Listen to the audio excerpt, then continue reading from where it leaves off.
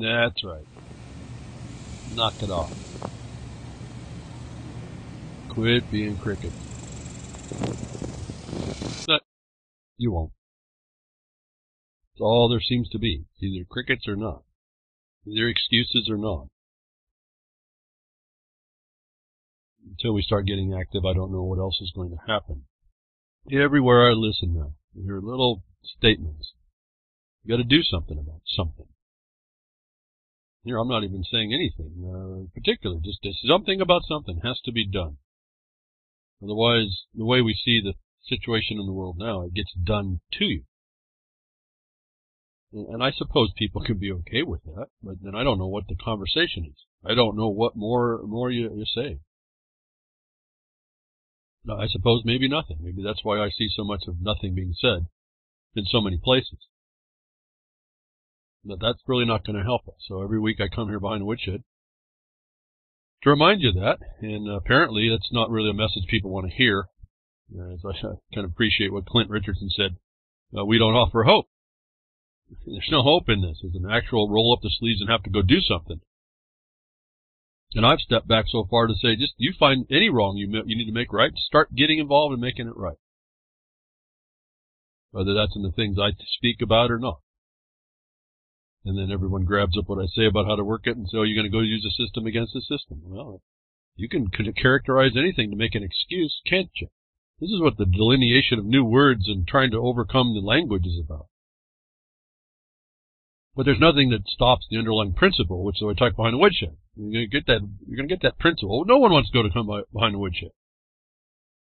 In fact, it's so ridiculous. I happened to check in last night. I happened to go to the YouTube for RLM's account. I normally don't go until like this morning, the morning before I start the broadcast, just to see how we did, just to see what comments were made, so I get it fresh in my mind.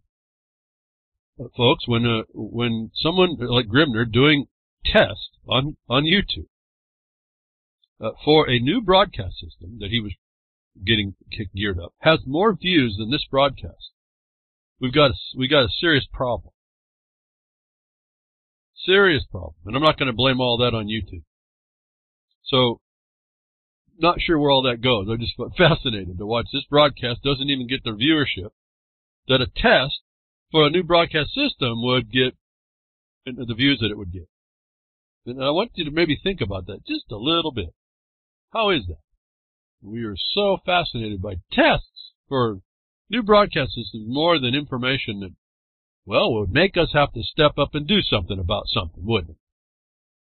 Before I forget and lose it. BTW, for those of you on podcast, pastcast, recast, whatever we want to do to re-look at this poll broadcast here, syndicated even today for UCY.TV, but Thursday it gets recast. BTW RLM 257. And that gets you the content links, which I would hope y'all go look at, because I just touched the headlines. I read some stuff, but it's mostly these notice that we call news, whether alt media or not, or MSM. It just gives me threads of conversational subject matter that I can use, hopefully, to advise thought process on whatever the idea that I come up with is, that kind of giving you the principle underlying the matter that you see that you need to not lose, because that's what the whole process is. This whole process is getting you into the practice of doing things that are demeaning and degrading and not fulfilling what you ought to be doing. And you are, whether you agree with me or not, you think you're enlightened and all this other stuff, or you're woke, you're all woke up. No, you're not. Every one of the listeners, I have a lot. I'm still learning, so I know we're still taking the sleep out of our eyes. For as much as I'm doing, I may be really moving my fingers and get the sleep out of my eyes a lot more than maybe some other people. But we're still finding out that there's places that are already set up against us. And so we've got a long way to go. And those of you that think you're woke, you're not. And you say it, and that'll insult, and more people will fall off the end of the earth, and they'll think they're going to go do something, listen to someone else who has better information for them. And it won't work. And I know that from experience. I'm not being arrogant here at all. You may think I am. People seem to respond to me that way. But it's not the fact. Clearly, you sit down you want to really work out something, and you want to sit down and think about what's happening in point for point. Anybody who discusses this matters with me will find very quickly that I'm not arrogant, and I'm just pointing out matter-of-fact facts based on objective basis, which we would call the law, from which I work, that you need to work. Why? Because that is the kind of thing that's being used to beat you down.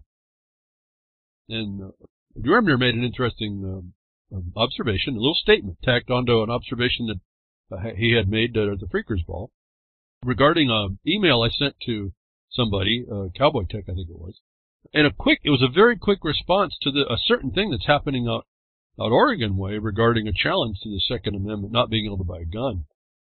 And I put in a quick little response just to show a problem. At first I thought it was a good idea. We're going to cover a little bit of that today.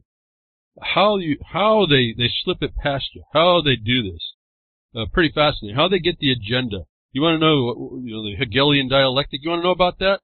Here, they're doing it right in front of you. I'm going to give you an example of how this works.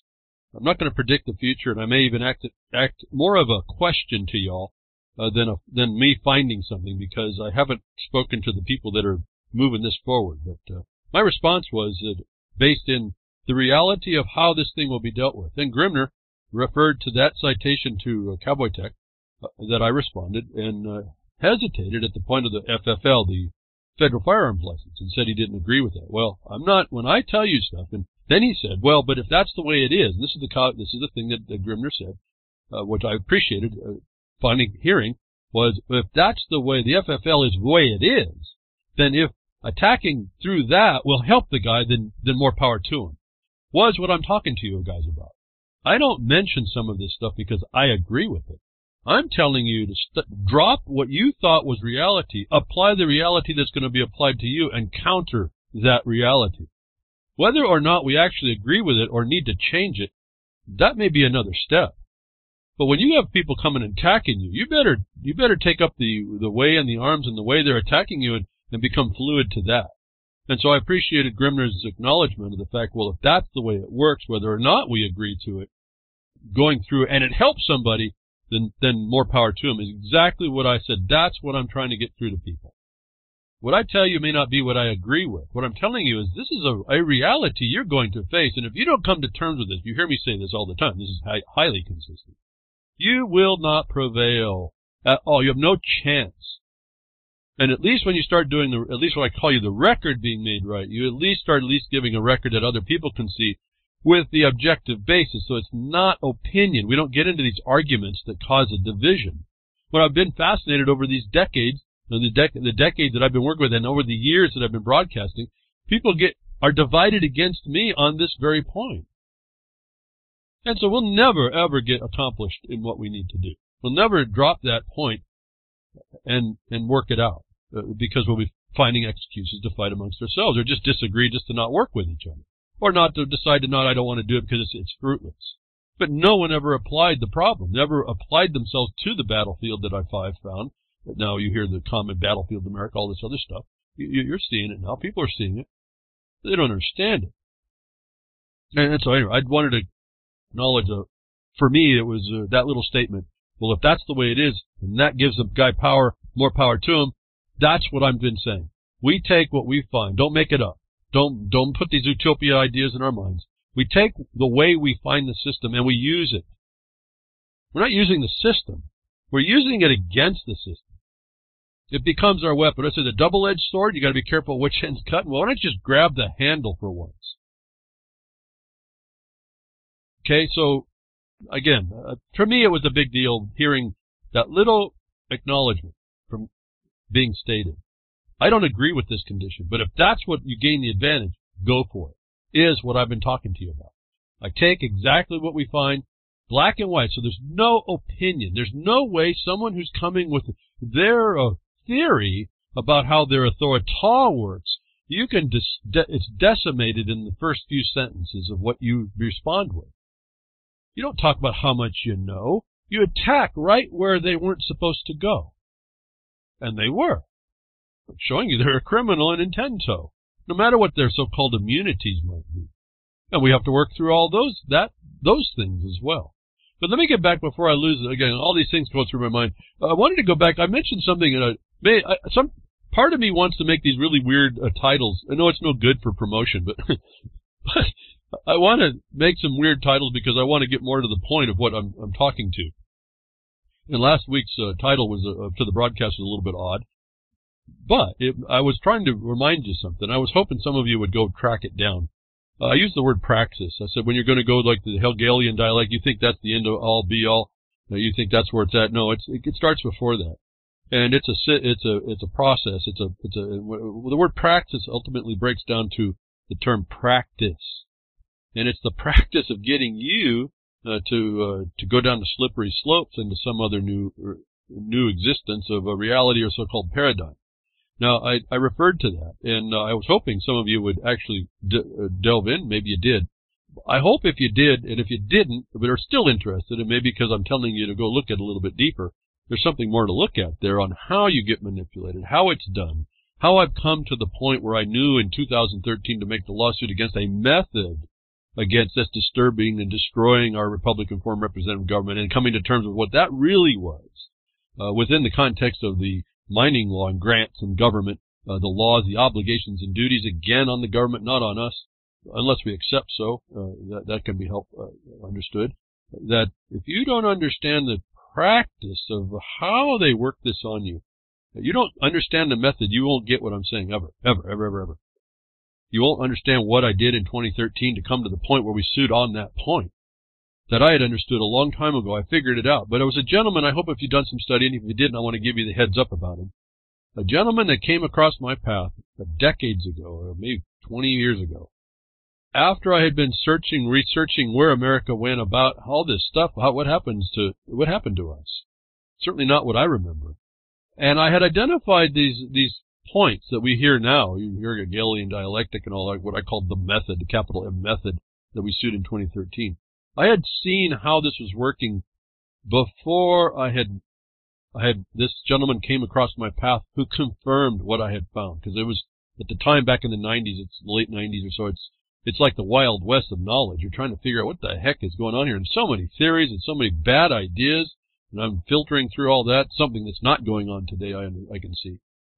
But I had an understanding of things that this gentleman confirmed in me, but at a much deeper level, way beyond actually what I would ever need for what I'm after going, which is the methodology, the boots on the ground, traction, meeting the road type stuff.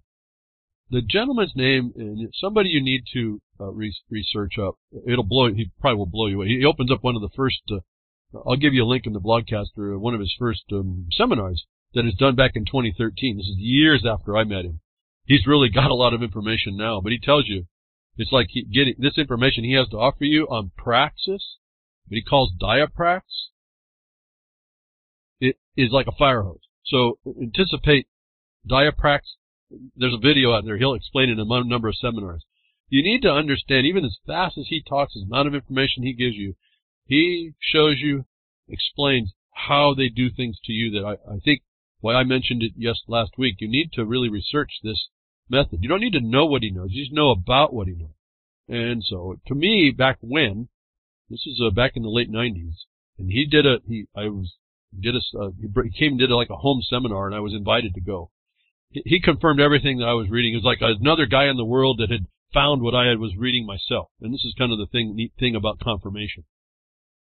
You're not the only mind. It sounds crazy, but you're not the only mind seeing it. Well, this guy can go a lot deeper, so much deeper.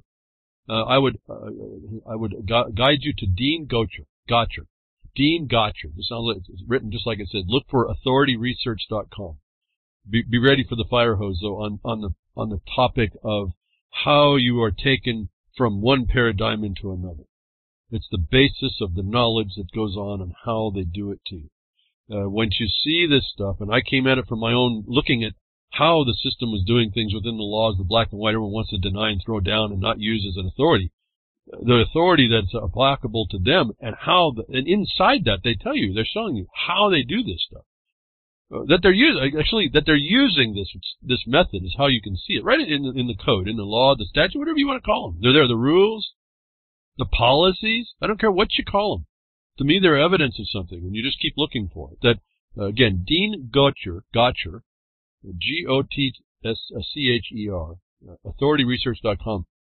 he will give you the fire hose information on this practice, the practice that is done against you. So this is no different than any other practice. The law practice, medical practice, it's another practice that's put on you right in your face on how you get changed, and you won't even know it. Once you know it, though, see, this is the point. You identify it. As soon as you see the technique working, there's no question. There's not even a discussion and an argument. Now you're going into defense, offense, or defeat of the other side. And these things that you see, I've never even thought about him until I did a quick research. I wanted to make sure that what I'd told you last week was what I remember. And I found this seminar link. It's the Diaprax Seminar Part 1. It goes to Part 4 or something like that. I haven't gone through all of them just to hear it, but when I started listening, he'll sound, he has the same points I'm talking to you, but now he's focused on this more method that I won't go into, but I want you to be aware of. And I spent a long time maybe just repeating myself, but it's that important to understand it. You don't have to be a guru on this like this guy is. You may or may not find his basis and foundation to be distasteful. That's irrelevant to me. You're going to need to listen to how he goes through and explains how you're able to be duped. And you need to understand that process is in play, and I speak to it all the time. And we sued on it in 2013, about the time his seminar was being made. So again, to show you how the parallel tracks of research can come to the same conclusions. I've told you a long time ago, we're in the stinking abyss, or we're at the stinking abyss, or whatever relationship to the stinking abyss. We now call it the swamp. Those of us that do consistent confirmatory research, all come to the same conclusions, and we find ourselves standing shoulder to shoulder at the edge of that stinking abyss. And I want you to know there's another guy that totally I didn't even know about him until he came before I was invited to come listen to him. Everything he said is that, man, I found all of that. But he's the professor on that subject matter if you're interested in that. I didn't need more than to know I wasn't incorrect in my observations on how this thing gets done to us. I was more, because of what I've been going through to help people, I was more on the application end where we had to protect people. We had to protect the other minors and other people like that. Women and child services protection services, attacking families. I've come through that area. I came through trying to use the methods they use against you to defeat how they were attacking people. And in small part myself as well. I mean, this is where it all starts. It all starts at this mentality attacks you out in the street, kills you. Now it kills you, openly kills you. So I did want to take a time here to comment. I hope you are interested in praxis. It literally translates to practice, and it's the practice of really changing you, changing your perceptions and how that gets done. Pretty long-standing techniques, long time ago. Beats out everything you've ever heard on the internet, Bernays and all that other stuff. Okay, this is how they figured it. It's like more linking even before the protocols of the elders of Zion, but this is where I think this is part of that process where they figured out your frailties and how to get at you. And if you don't understand what they're there, whether you believe this in me when I keep telling you this and go read the protocols as your manual of frailty, your own frailty, if you don't believe that, that's fine. This is the fact, and you really need to look at it that way. And this is how they did that to you. This is picking up those processes and those pieces. That's how I was able to identify why these things are important. It's just not some information or so-called planned conspiracy you see in the future by government, whatever they are. No, these are techniques that are applied that you identify, that you know it's real. It's how I can quickly tell whether or not somebody's running that scam or actually implementing. It's a little different here, but running it on you or implementing it against you. That's how fast this thing starts to work. And I guess I want you all, that if you're in earnest on listening to me and wanting, eventually getting to do something, you can reduce your workload by understanding these conditions. It's just not as simple as stating, these simple, trite little statements that we hear all the time. And they don't even come to my mind. It's like it starts to become a block. But what the thesis, the antithesis, and then solution, those are trite. Those are to get you focused on something that you just parrot. There's a process underneath all that, and the practice underneath it. It's just like a magic show. It's just magic spelling. When you spell, we got spelling. the co-option of words and the wording that you spell the word. This is all integrated somehow in different ways and different levels that as soon as you see it, you can move right into what you need to move. And this is how I'm able, at least I hope I'm able, it seems to repeat itself over and over, how I'm able to cut right through to certain points and get right at the fact. I cut through all that which has been thrown up in your face as a snowstorm, a blizzard, confetti, whatever it is, to blind you to the core issue. And so that's what something started to happen going into this week. That I'm going to focus here on a little bit on it. Before I get to that point about, and this will be relating to how you're subverted in your so-called Second Amendment rights and all this other stuff, how the new agenda is pushing itself. And in the news articles, you can see it actually calls your attention to them. When you see the players come in, immediately you realize this is a big game, big play. Whether or not it extends further is up for, I guess, an argument, a dialogue, a debate. But really the point is that it is happening. They are triggering things, not triggering you. They trigger things which then trigger you. And I want to go through that a little bit today in a moment. Before I touch that, I want to go to an interesting piece of information, something that got us in dialogue on both sides of this thing, on this argument. Typically I'm on the side of the fact that a corporation that goes along and doesn't disclose certain things to you underneath the banner of look how altruistic we are to save the world and humanity and feed the billions, I have a problem with. That's part of the method. So I have a big problem with that. Well, the report comes out, again, about Monsanto, what the Monsanto papers tell us about corporate science. And this is another big problem. This so-called you can call it corporate science. It's really agenda science. It's not even science. I hate using the word, but I don't know what else to say to convey what they think they're telling you. This is across the board. This is special interest, conflict of interest proofs to get you to build a conflict in a condition, in your perception of a condition, and then interfere with your ability to come to an answer. And while all that's happening, they've got the system locked down to come to the answer which they impose upon you. And so for those of you that want evidence of this thing, you can come and get this article regarding what they're calling the Monsanto papers. Like a Monsanto papers show the company's real and rather troubling approach to science and evidence.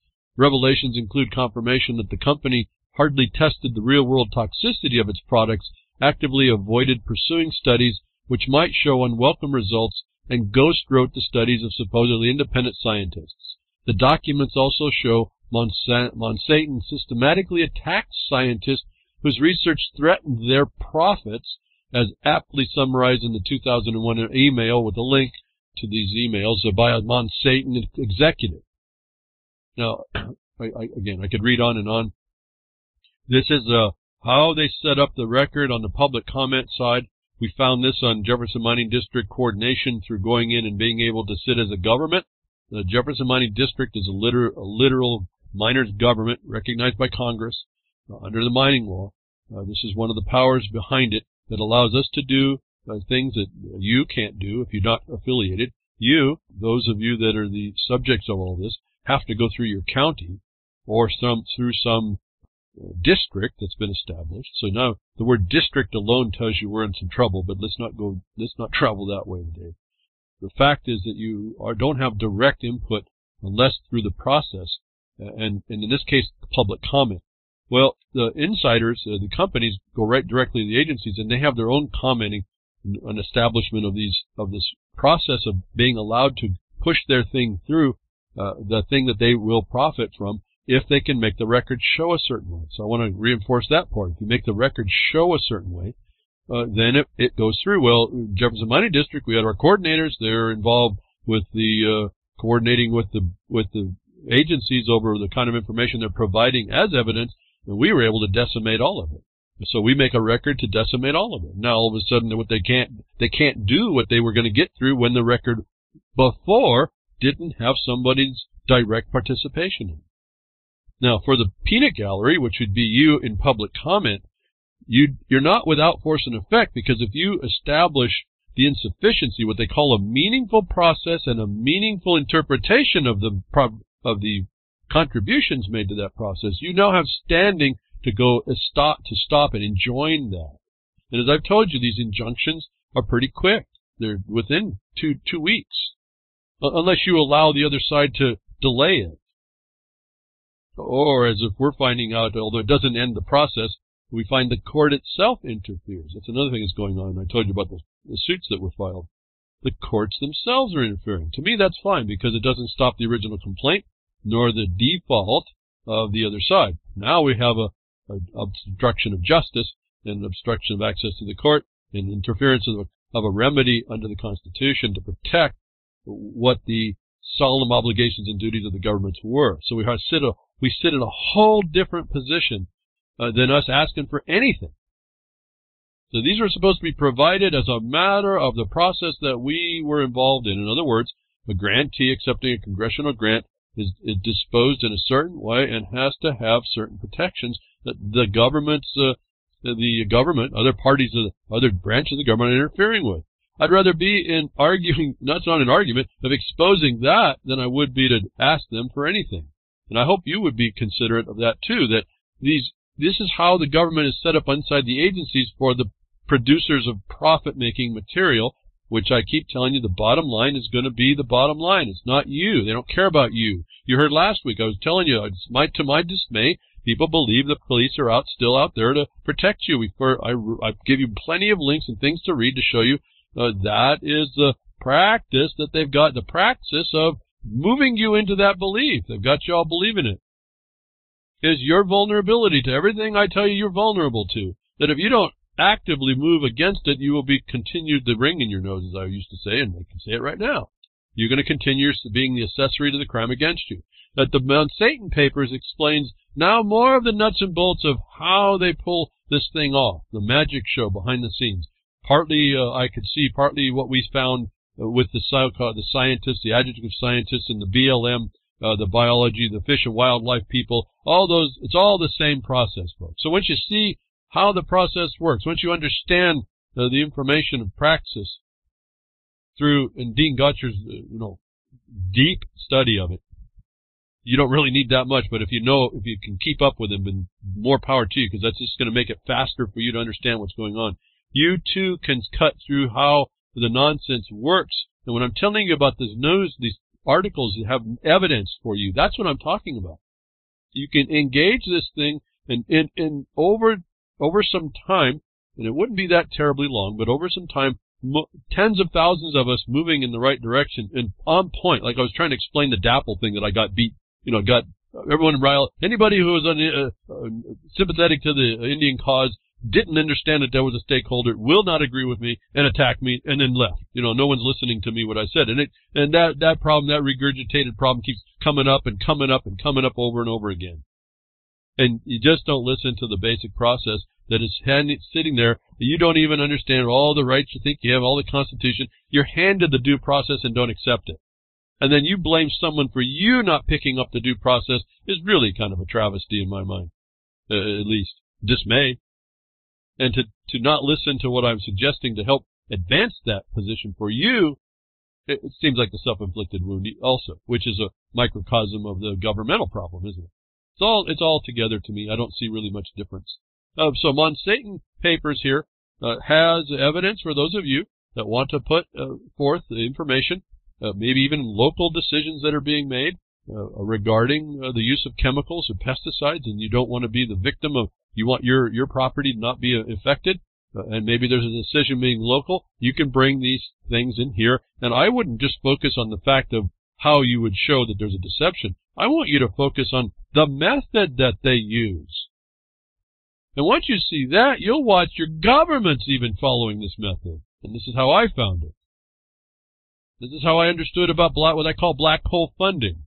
This is how I understood black hole funding before Walter Burian's CAFR exposure.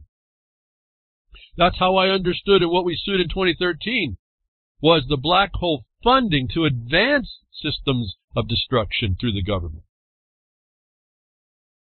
Did I mention the CAFR? No, I just know it's there, and I know what to look for. And once I see it, I know what I'm going after. You say, follow the money? Yeah, we followed the money. I told you, we didn't even go after the thing that was hurting the miners the most, which was the prohibition, the so-called moratorium. No, we went after the money, funding it all. Yeah, why do we do that? Because it attacked then the EPA, which is the grant source funding stream that this whole thing comes through. And so I guess I repeat myself here, but to remind you of the insight. Once you see the method, how they're doing it, you're not after the trinkets they hand you of the evidence of that they did it. You're going in after how they did it. That's what you start to address. And you show how that was not consistent with the law. Everyone wants to make a question about this. Or the policy. You show that with that non-disclosure, the failure to disclosure, the malfeasance, the fraud, you show the thing can't come against you that is going to if you don't, I guess is the other problem. So, Monsanto, the papers is up, how they twist these words about how this is going to be on science and all this stuff and the sound science. It's all just a method to convince, make a record to give someone else inside a government the authority to come and hurt you. Just a little bit. And so I won't repeat that part. So we see this Monsanto thing as a multinational company. Then in the same news, we get this other report. It just, I don't know what to do about this. I want to strangle people, but this is what's going on. This is why you see the UN is toothless, absolutely useless, if you wanted it to be, that there is no check and balance to someone who's a rogue in the world, literally understood to be an occupying force without right. A rogue in the world, killing people, and there's no one to stop it.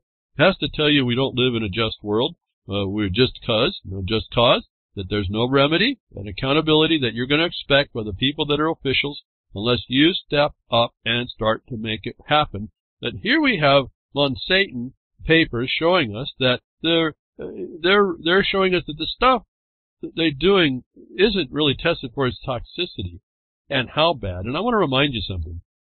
We talk about glyphosate. We talk about the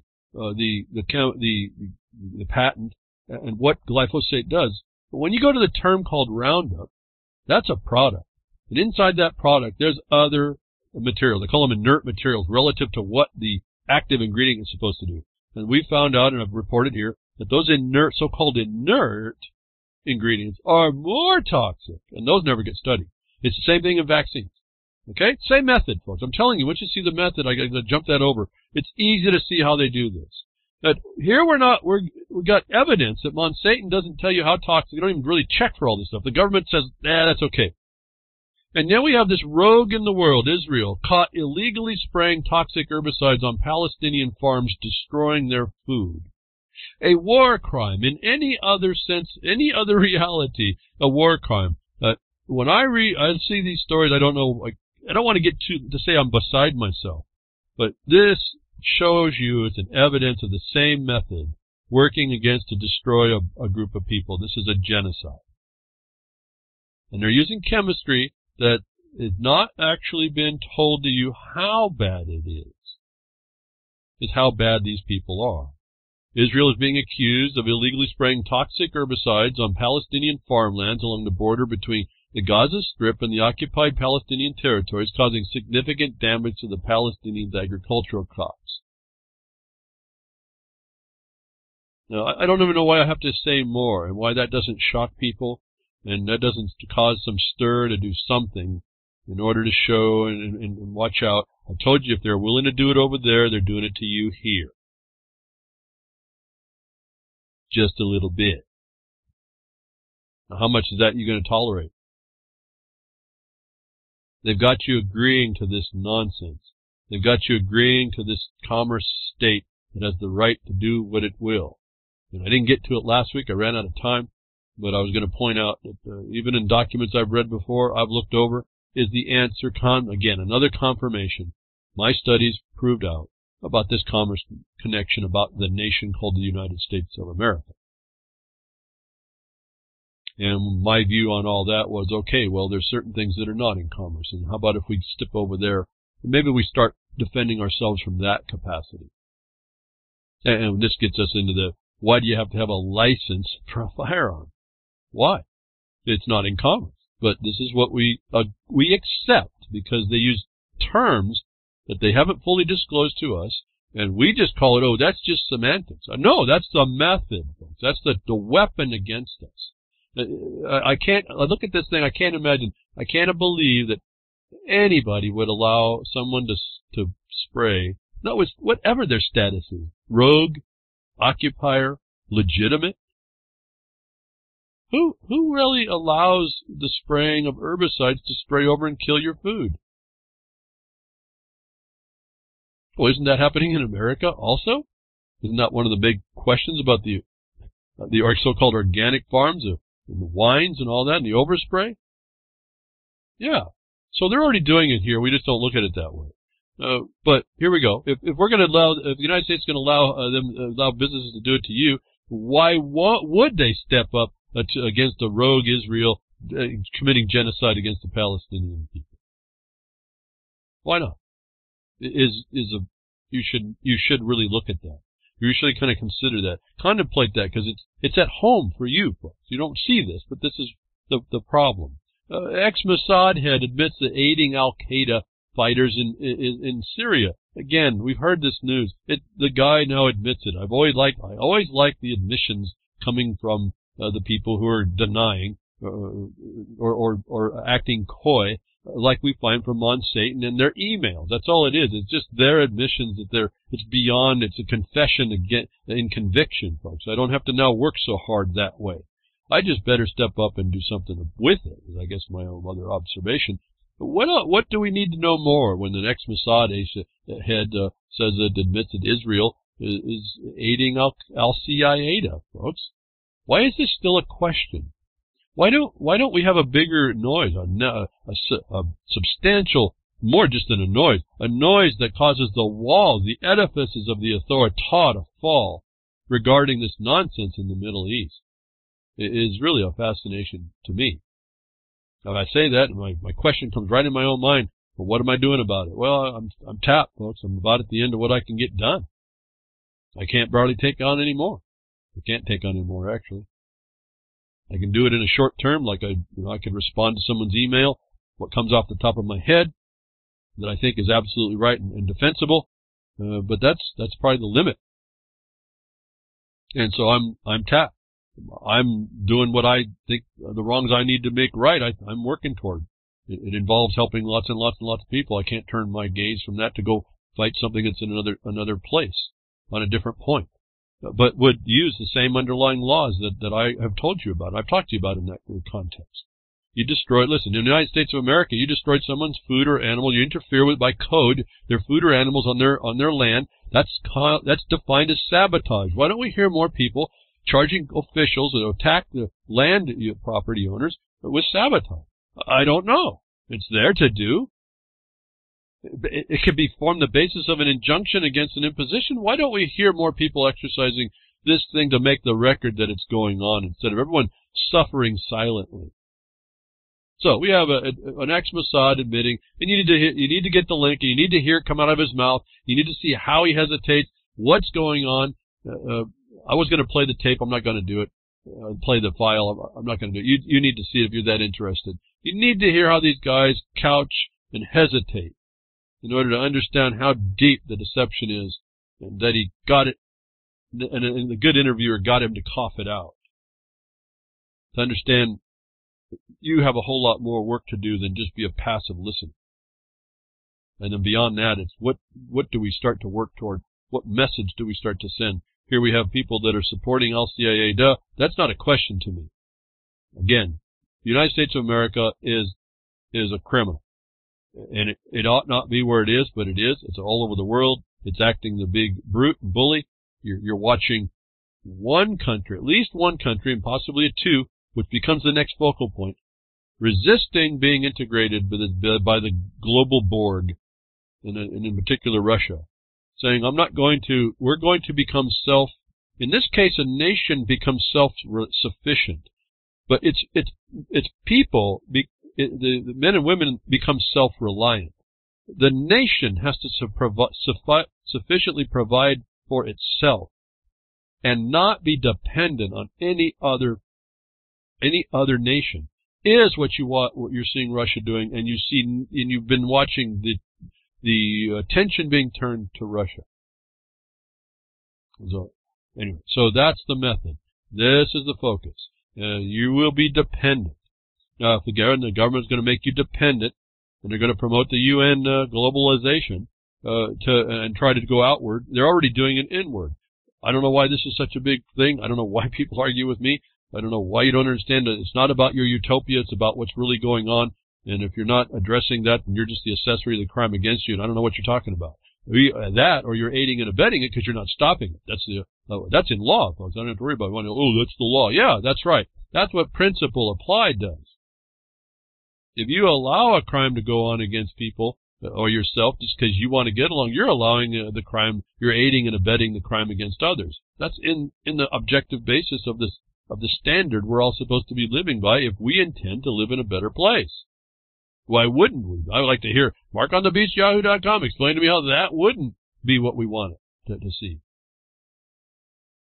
That we can aid and abet by our excuse to not engage the bully beating up some other people. Well, then we have a complaint that they come beat us up. What kind of world is that? That's not peace. And that happens because you take a utopia idea that, oh, the world ought to be this way. Well, it's not. If it's not, now what? There's a reality for you. Now what? You go wish and hope and pray to whatever direction in place that it changes because you wish and hope and pray for it? No, that's not the way this world works. So Israel's been working with the CIA to do all these moderate rebels, which the term you kind of see the terms fall away. They're making up new ones so that you get to your mind, you get practiced also, the practice of being agreeable to these changes without making a solid basis. It's why I have such a problem with the, I don't even know their names, sorry, I was going to say it came up and it went away. The guys that take words and they make, it's unique, it's cool, I like to hear it because it's kind of neat twist on terms and phrases. And they go through like the birth canal and all this, and they go through this is what puts you in admiralty. It's a bunch of nonsense. It's cool, it's creative, but it's a bunch of nonsense. When you understand it, that's not how the mechanism of it works. But it's a good tale, and it sounds cool. And so we embrace that, and we think now that we know that, that's how it all works. And that's not how it works. Nothing works that way. They'll work anything that they need to get over on you. That's what they're doing. And if you want to get into playing these terms and confining them into what someone else tells you that they really are, and you want to give up your responsibility to believe it because that guy says so without testing any of this, shame on you, I guess. And you're just doing that to not get engaged. Shame on you again. Which I don't like doing shaming, but here you go, shame. You're triggering me now, folks. See how that works? I can be triggered now. Convince me I'm not triggered, right? This is how the new meme going around. This is how this all works against us. No one takes a principle stance and then acts in principle, with principle, to not allow what's not principle. So what do you do when someone comes against your allies, your gang member buddies? Together with this Israel acknowledgement now, if we had a question before, that they're actually helping to support. You need to hear how he evades the point about how they're doing it. Oh, it's just for humanitarian. We lead with a humanitarian purpose. Yeah, go listen to that, folks. They take these terms and they lead you around, and you think half listen to what's going on. So what happens when someone actually goes against an ally and ISIS? We find evidence all coming together. French prosecutors officially charged Marine Le Pen for tweeting against ISIS terrorists. So when you come out and you actually talk against it and you're part of a coalition partners, your government's prosecutors will come and attack you.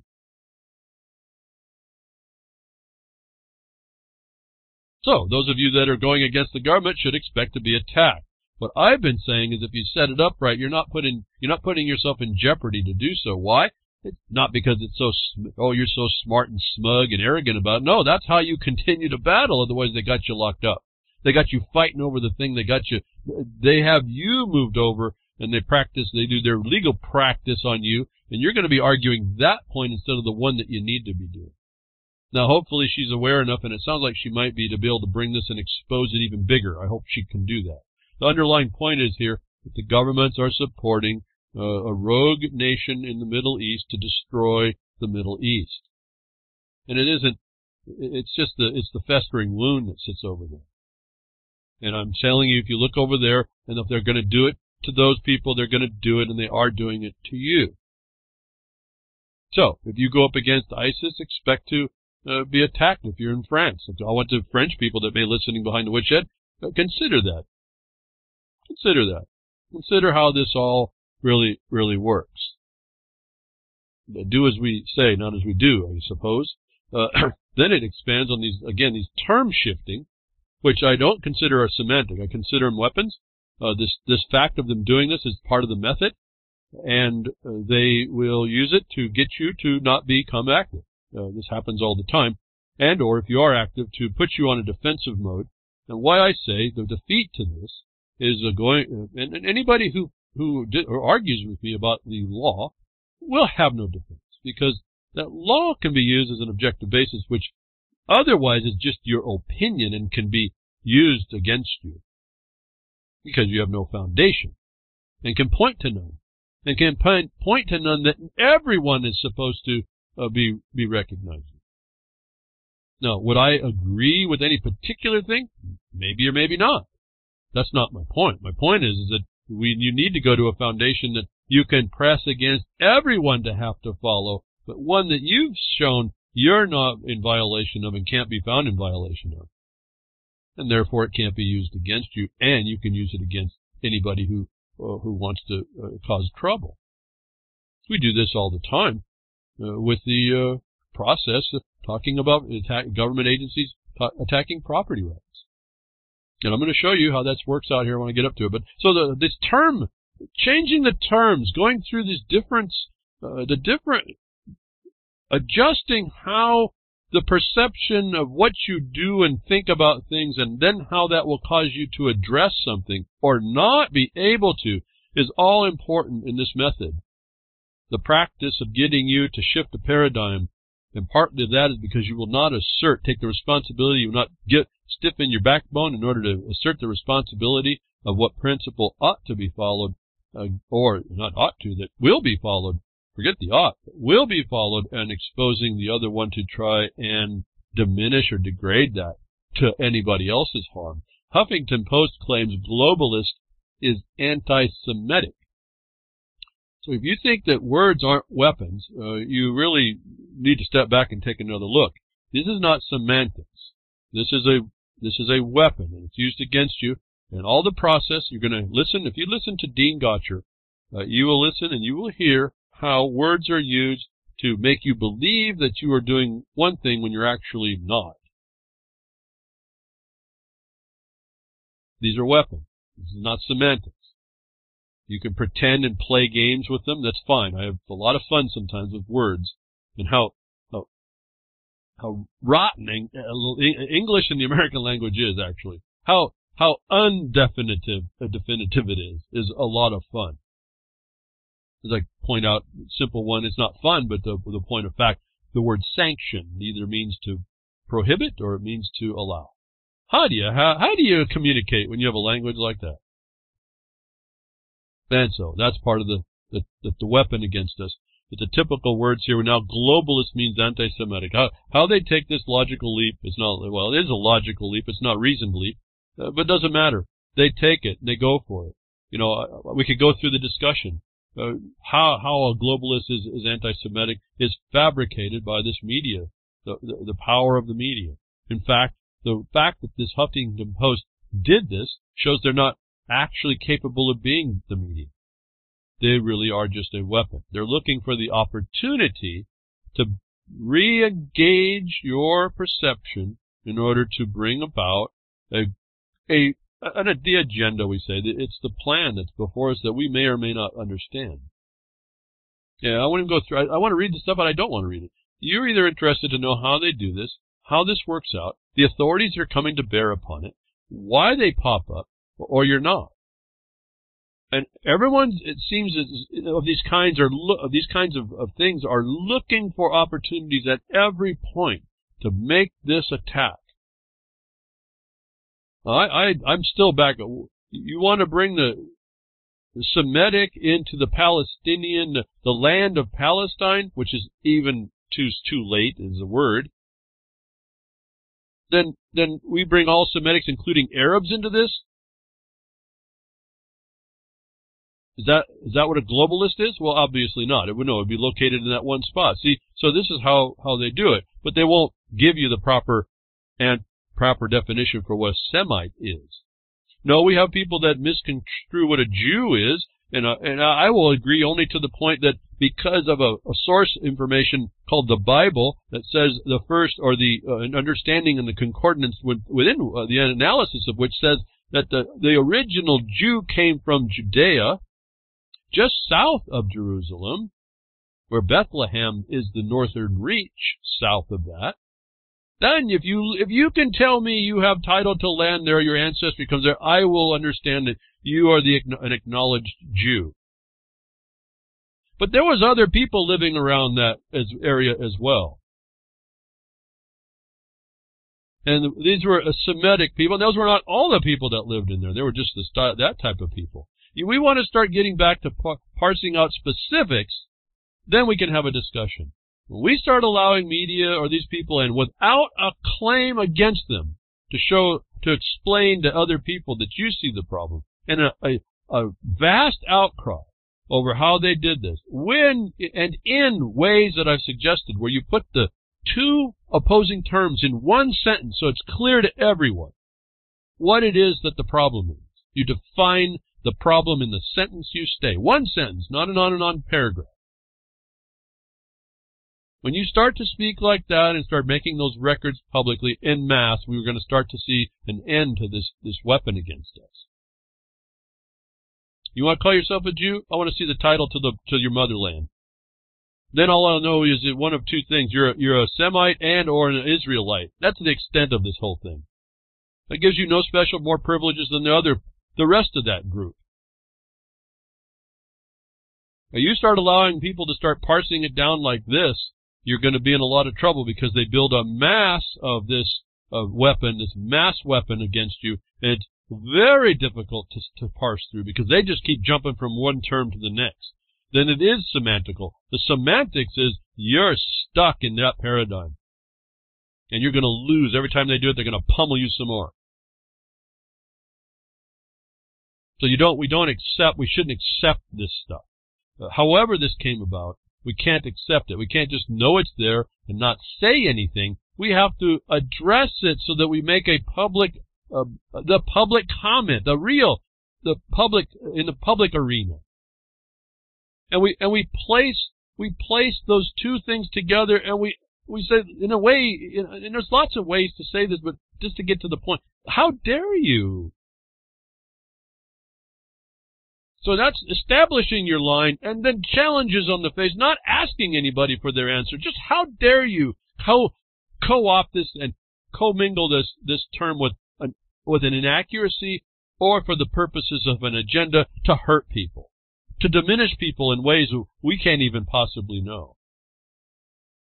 Anyway, just an example to me. A globalist is ended. How stupid is that? But they did it.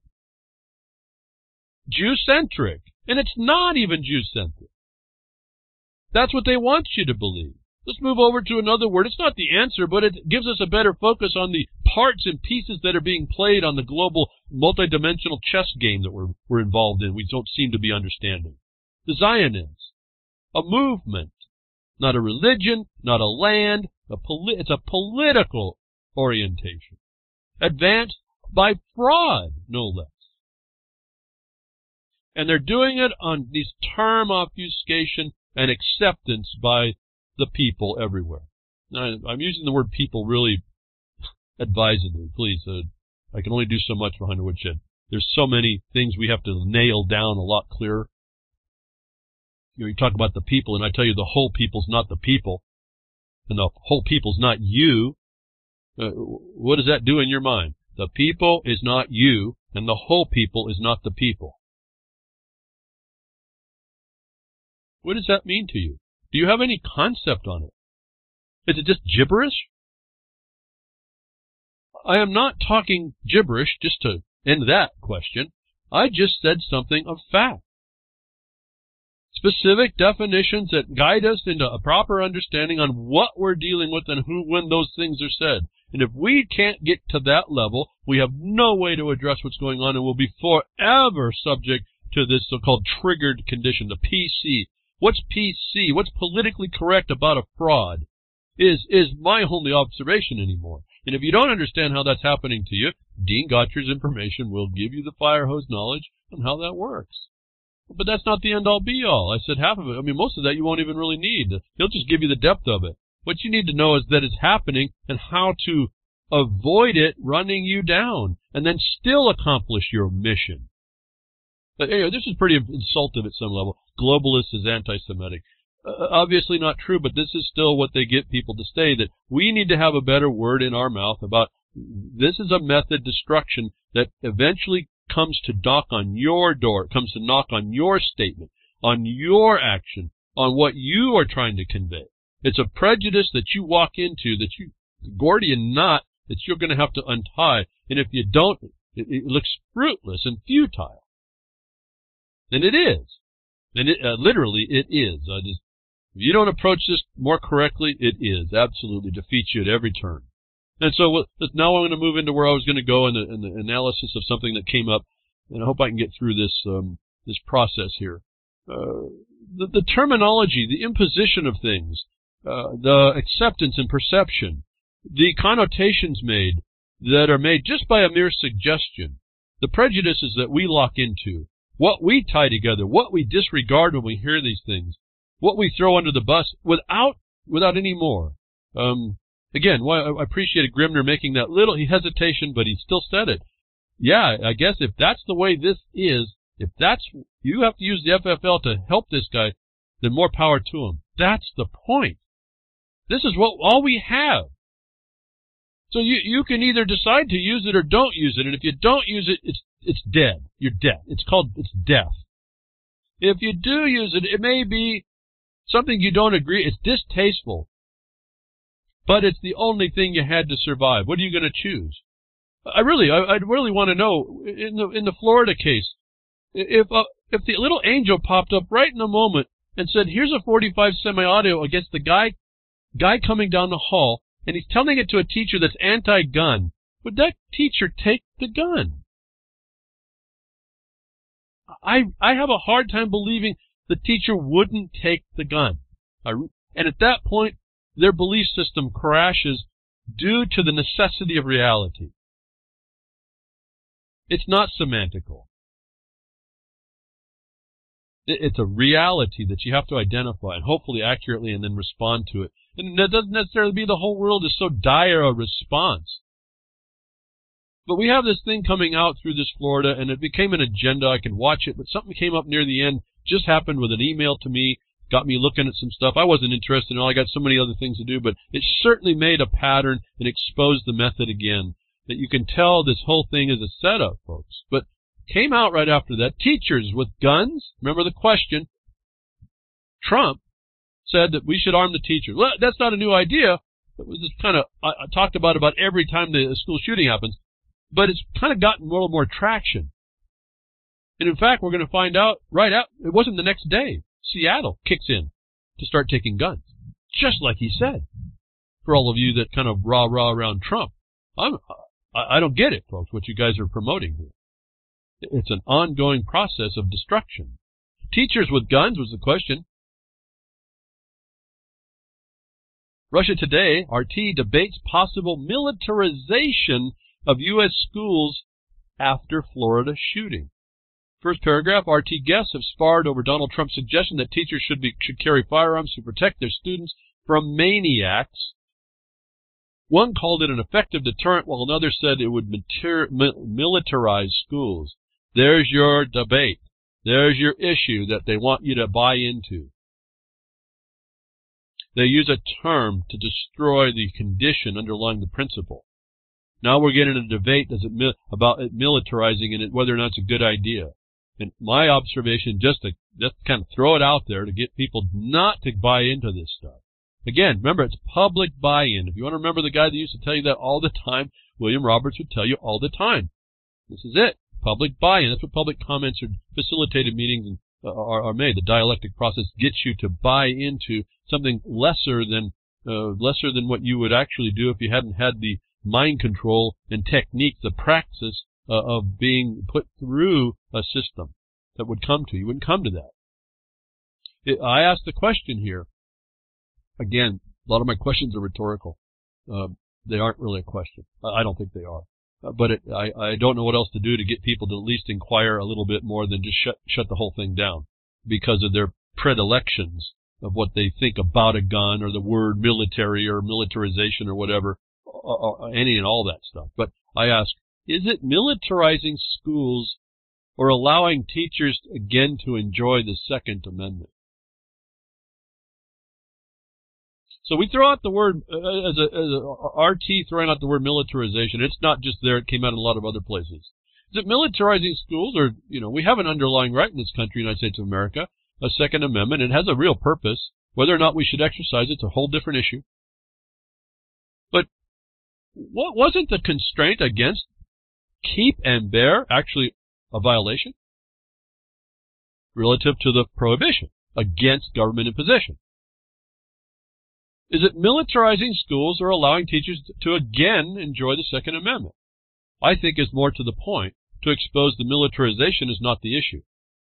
I don't want to get into that argument. It will get us nowhere. It just gets us into this debate. And then I make this other observation.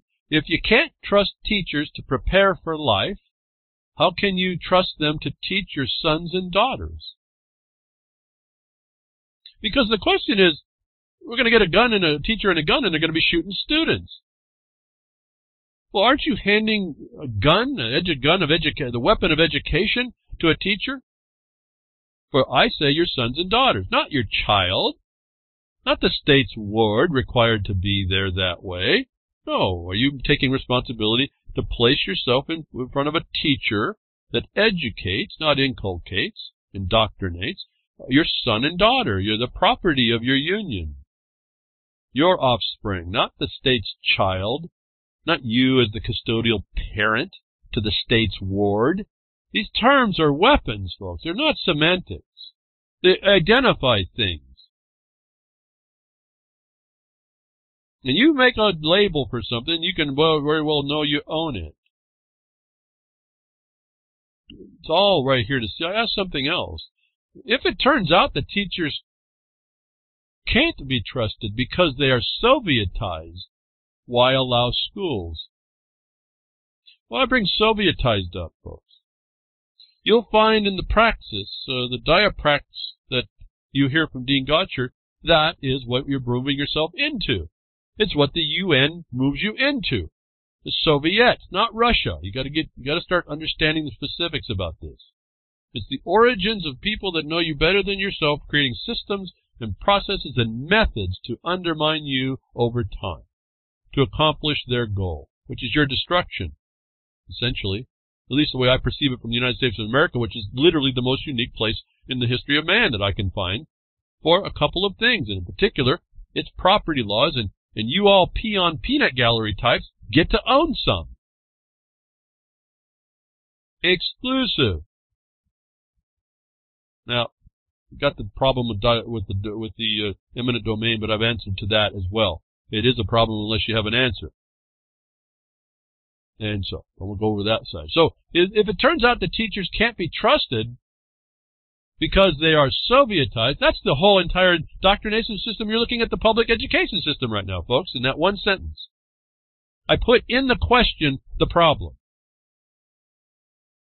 If they can't be trusted because you find out they're Sovietized and you can't trust the teachers, why are you allowing schools, why are you allowing your sons and daughters to go there in the first place? And if you don't, then are they subject to this problem and this question of the militarization of the schools? No. The reason why I asked the first question. When it was okay to teach kids in school, literally teach, and all the pictures I see was funny, not funny, but interesting. A lot of girls were being taught at the time, the pictures I've seen, in schools to use rifles. Even though, consider this, they weren't, at the time, able to get into the military. This is a whole different concepting that's missed about the Second Amendment. That's why there's a bigger standing army, if we would ever choose to do so, and I'm still, I'm on record to say I'm not so sure we want to pull that trigger, even though we have 70 or million or so arms that would come out behind every blade of grass to defend ourselves.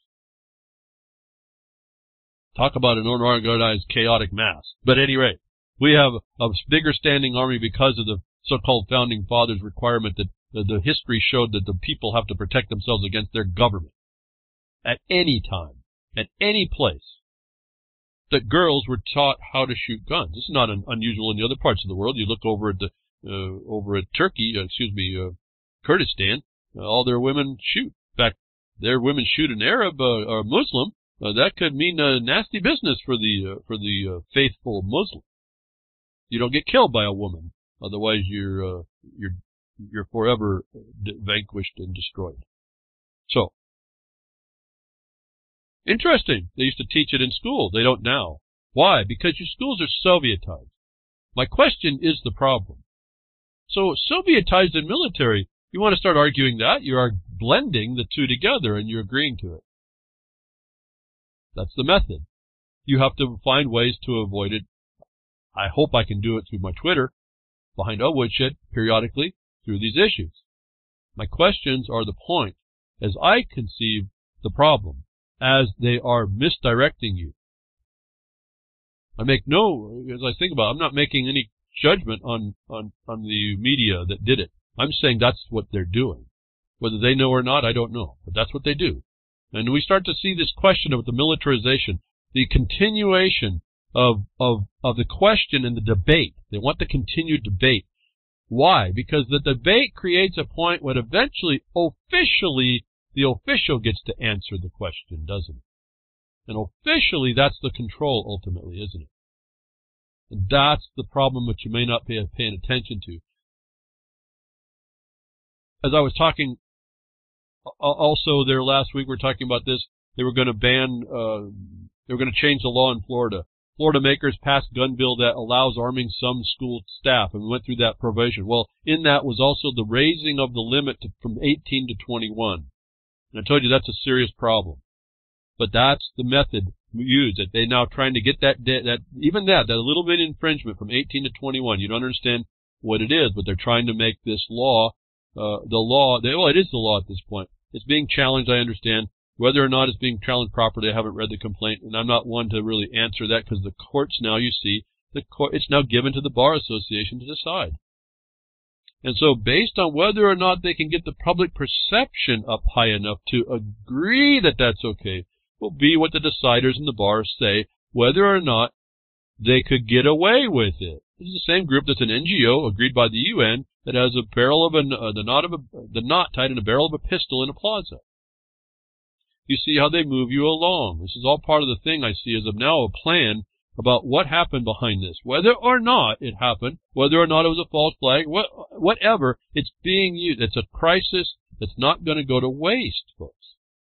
And I see this now because of a thing that happens, again, just an email link that's sent to me about something that happens that I wasn't aware of, that starts to tie all this together for me that I don't know if people appreciate, that I decide I want to talk about. The FBI now admits it could have prevented the Florida high school shooting. Of course it could. So now it's causing a bunch of problems, but you see the problem is about guns and they're raising the limit. They've already passed the law. Even though the FBI could have stopped this. Of course they could. They invent this stuff as well on top of it all. Everybody had enough information. So you're going to find all the evidence that the government's not here, literally not here to help you. Now, you can roll your eyes and say, well, no, duh, it's Florida anyway. Okay, fine, you could say that. That's not standing up to a responsibility that ends up being allowing you to protect yourself, as these people work incrementally to steal everything away from you. Remember, House resolution, delegates resolution to the bar, where appropriate, we're going to apply all this globalization on you, you anti-Semite, for not agreeing with us. You see how that works? What the heck does it have to do, even if you believe the word anti-Semite meant Jew? But there it is now. you terrorist. How's that? They are really, and no one's really straightening this thing out, as I can tell. So, well, except behind Woodshed, we do our best. And a couple of you that listen, I know I don't want to throw everybody under the bus. I never do. I just talk in generalities, but it really happens that way, doesn't it? If you're honest about it. So the FBI now admits it could have stopped it. So it wasn't ever about the gun, is it? It wasn't ever about the militarization, which now becomes a debate point, right? Now they got us so far off a point. And how did we know that, folks? As I told you last week, and I gave you the link, I'll say it again, because the Secret Service and the National Education System, I think it was, I'm going from memory, even though I'm looking at the article here, I'm not going to read it. The United States Secret Service did a check on how these things happen, and they made recommendations on how to stop it, none of which were allowed. All of which the FBI knows about, and the President, and the Congress, and the state representatives. They all know about this. And so the writing's on the wall that we're looking at an agenda, and your whole governmental process is involved in it, folks. See, your Second Amendment right has to do counter to the interests of government, doesn't it? In its essence, doesn't it? That we were put on notice even a year after the ratification of the Constitution that the government was coming for us, and we needed a tool. And they're coming to take it. And they're going to do it. I'm not going to say they're going to do it in the ultimate, because we still have this to say if we're going to step up properly. But there's evidence today they're here to take it. The government, now we see, completely setting up. They're the self-inflicted wound, I keep telling you, advances this whole thing. It's one of the methods. I caused myself to be a victim. I'm triggered, and now I get the sympathies of the world to protect me. And what are we looking at in the Libra Code? Nothing more than the occupying force securing itself. Oh, you forget about that connection, yeah? It's all consistent, folks. So they already had. I didn't need to hear the FBI could have solved it. I heard enough facts before. You too, probably. But what did we do to hue and cry this thing, to point out all the anomalies where we could, if it was important? Where are those of you in Florida didn't go down there and hit that legislature and put the pressure on them on multiple levels? There's all kinds of levels you could have hit. I don't know what one would work for you, because I don't know those people. You got to look at the people. It's not a government doing a darn thing. It's every one of the people that are in there. The men and women that fill the offices. So we knew this was all coming down. We know that this whole thing shows us that we got a problem, and we see the anomalies. Another one, hero SWAT team members suspended for responding to the massacre, because they did it out of protocol. Maybe properly so, but you see, that's military, isn't it? Suspended to go help. And find out there's confusion as well. Maybe to their credit, there was confusion. I get that. We have evidence of that. We've got to give a little bit of leeway maybe. There's a lot of confusion, but there's questions that are not answered in the fact of an emergency. Listen, when I was a firefighter, a volunteer firefighter, we never stood by to watch the structure burn, ever. I knew the enemy was inside that building. I knew the enemy was inside that building at a time that was the highest risk to go in a building, and we still went in the building. How how intelligent was that, folks? And I don't know, for me, it wasn't an adrenaline thing. It was just a thing to do. It really wasn't an adrenaline deal. Yeah, I get kicked in to respond, but I don't think I ever really thought of, oh, this is a cool thing to be all, fired up over. It was somebody could be dying in there, and you need to resolve this. It's called a flashpoint. There's a time when a structure's right before it flashes over, and the entire room becomes enveloped. And it happens in an instant. And I was involved with one mobile home fire. You got about 90 seconds in a mobile home fire. And I was involved in that, and I was on the front end of that hose. And I told you a little bit about this story. I've seen the flashover. Luckily, I'm aware enough, and I positioned myself so I wouldn't be affected when it did. We got there just behind the time we should have been there. Well, it didn't help that the two people were arguing at the pumper truck on who was going to turn on the pump for me. But notwithstanding that, and it wasn't me, and it was me and another junior behind me, who we found out later was actually too young. He was excited. He wanted to get involved. He wasn't supposed to be behind me at the point of the fire either. So, again, we have problems, but never did we rush in but to save the structure. We never stood by to watch it. People are dying inside. I can relate directly to this, or could be dying, and these cops stayed outside. When the SWAT members showed up, it's all confusion, but they stand outside. Now, from a private, this proves again they don't have any duty to save you. They can save themselves first. What's that? The Lieber Code says our soldiers come home, don't they? No derogation to soldiers fighting legitimate fights. I mean, they should come home. You should be well enough armed to go out and protect your nation from an invasion and come home from it. Yes, but not in the way this is being promoted. So we have evidence for newly released Florida school shooting. Police scanner audio raises serious questions. Yeah, lots of questions. It points out that there's a lot of, no matter how much they even if their drills are actually causes, let's take that away. There's lots that goes on during an emergency. A lot of questions going on all the time. I don't care how well you plan it, how well your practice. So this leads up to a process here. We're looking at underlying things that went on about Florida. I'm starting to see really big anomalies that actually are not anomalies at all if you understand it could be a plan. Or it's being used as a plan, and these things come up because of that. Again, we talked about how mobilized was everybody to never again, that whole product nationwide. How can you disregard this? So this is all feeding into my observation. This is actually a condition leading to the next step that's going to be taken. Then we get this story sent to me by a listener of a story here. I mentioned his name, Cowboy Tech. He goes, this is of interest, isn't it? Retailers sued for refusing to sell guns to an Oregon man. Retailers sued for refusing to sell guns to an Oregon man. Remember, Florida just raised their limit of from 18 to 21. Keeps a 20-year-old man from getting a gun now. Well, you can go to war at 18 or 17 and sign up, and maybe by 18 go in. But he can't buy a rifle? What's the purpose of the Second Amendment? And so I wanted to focus. What's the purpose of the Second Amendment? That should be your leading point.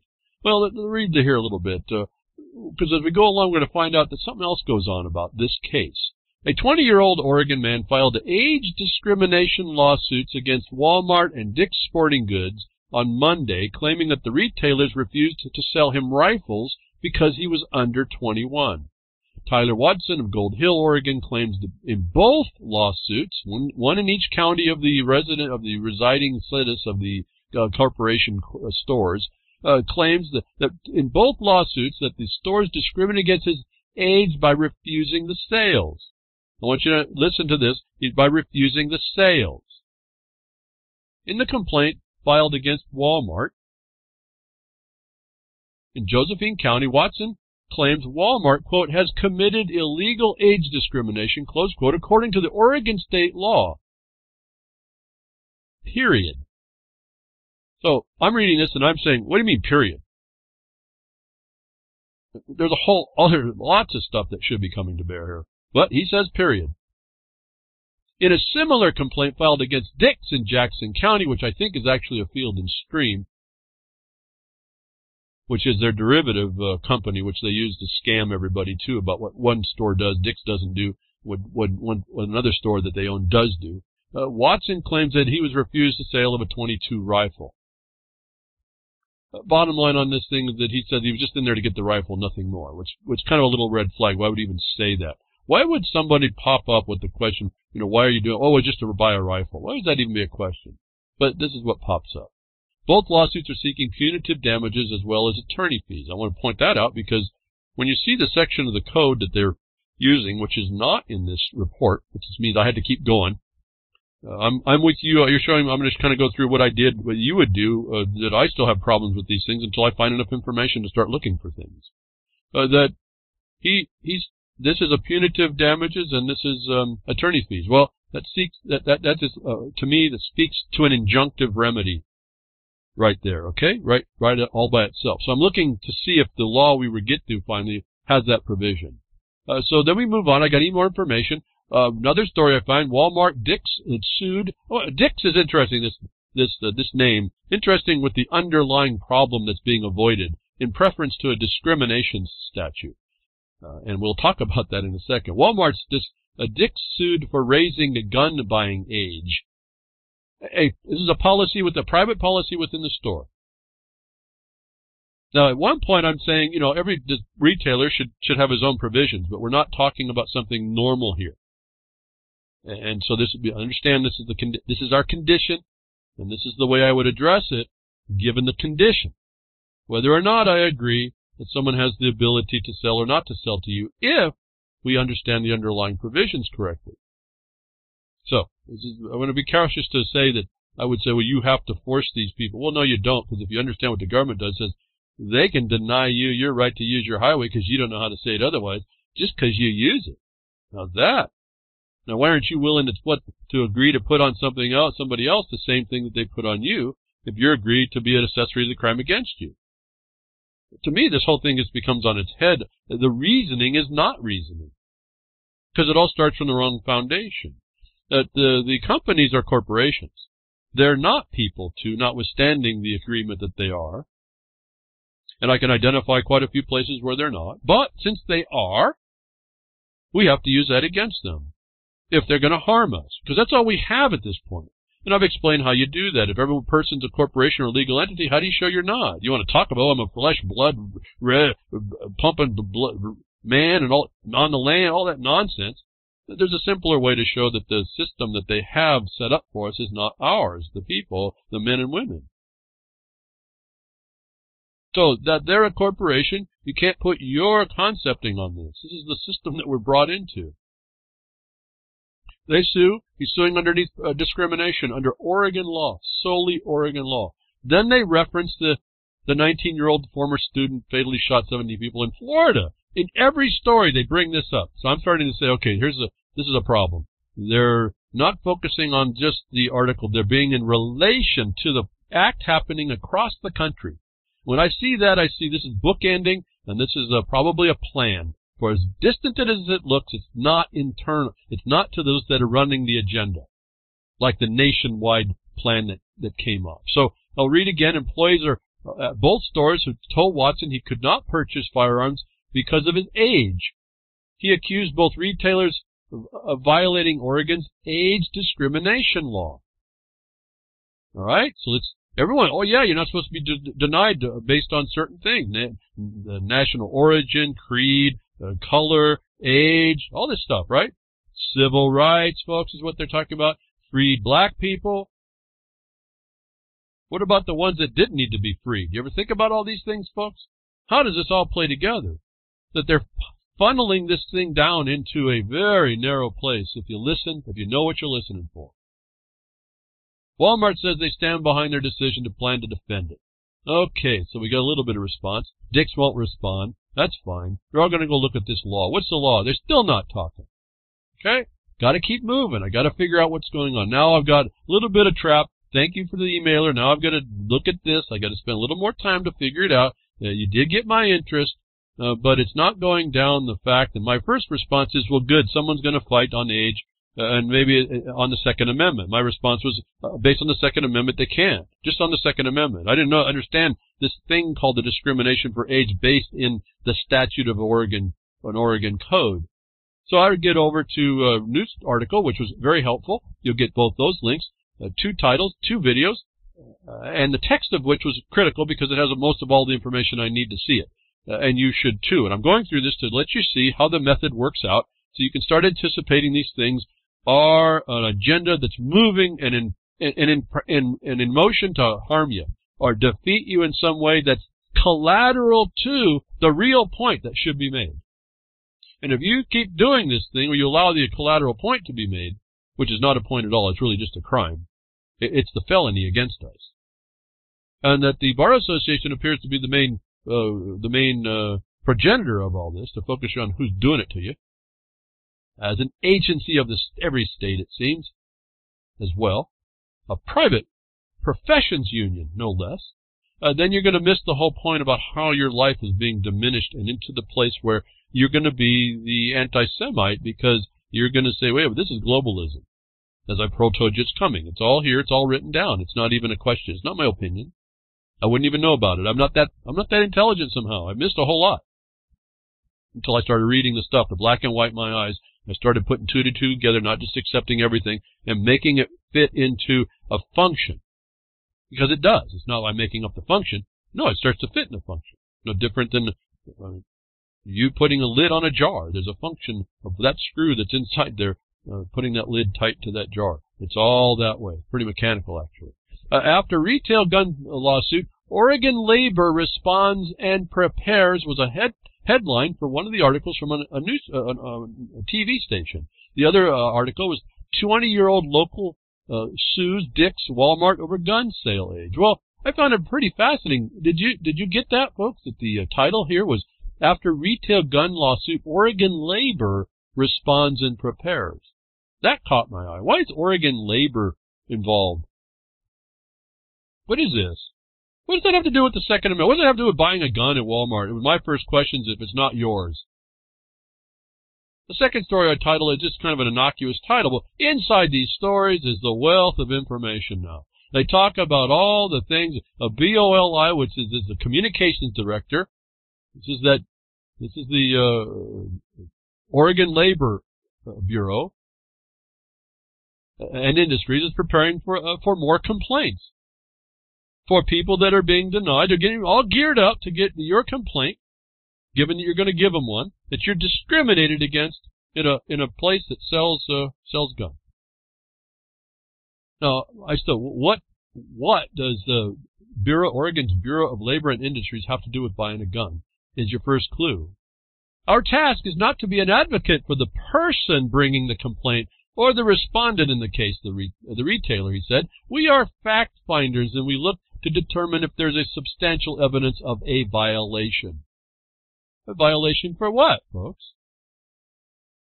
You're getting my additions here as I'm looking through the violation for what? Discrimination for what? Currently, state law only provides age exemptions for alcohol and marijuana. Well, what's the problem with that, folks? Is alcohol and marijuana a prohibition against infringement by the Constitution? Probably both state and federal. I didn't have time to go to see the state. I think the state has the same one. You don't infringe the Second Amendment. The right to bear arms. Keep and bear. So they don't even mention the Constitution of Oregon protecting it here, do they? No, it's a statute under which the Oregon Bureau of Labor and Industries is getting involved over the purchase of a gun. Do you hear a problem? Do you hear the anomaly coming up here, folks? Do you hear it? So they're going to treat your right to bear as an alcohol or marijuana. Wow, that's pretty fascinating. This is my mind going like, okay, what's going on here? This is not what it seems, but this is the method. This is how they do it. Get you all buying in. This is the way the this is the way the case is supposed to roll out. So now we come to where we're going to get a little more teeth on what we're going to go look. How are they going to do all this? In light of this lawsuit, the Bureau has plans to work with lawmakers to address the Public Accommodations Law, or S-659A, in the 2019 legislative session. Quote, we believe the legislature should look at a public accommodations law to allow retailers the flexibility to have common sense limitations for young people such as the 21-year-olds, said Burr. Did you just hear the federal policy? Did you just hear the common sense mantra, the the global common sense mantra? That the agency of the state of Oregon already has it in them to work with the legislatures to change this law to stop to discriminate against 18 to 20 years old, if you didn't catch that. Oh, interesting is my thought. What is this public accommodations law at 659? How far off of buying a gun have we got that I'm looking at public accommodations law and discrimination by age, which I already know federally has been defined to be a civil rights problem for freed black people.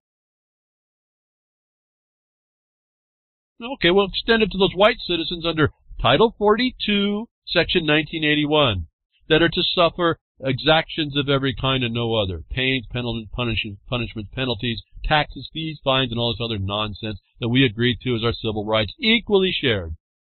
If you don't understand how this is working, just keep throwing in all the facts I've been telling you for years. The common sense limitation is the global mantra of gun control, gun theft.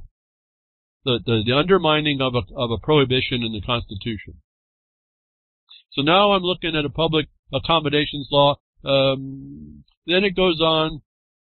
Then the other criminal steps up, which is fascinating in this article. You really need to see how this works out. You see the bigger imposition coming. You see this as an agenda. These people are now stepping in to impose with the legislature, the conducive legislature, to throw in a prohibition underneath this discrimination law and treat it like it's alcohol or marijuana.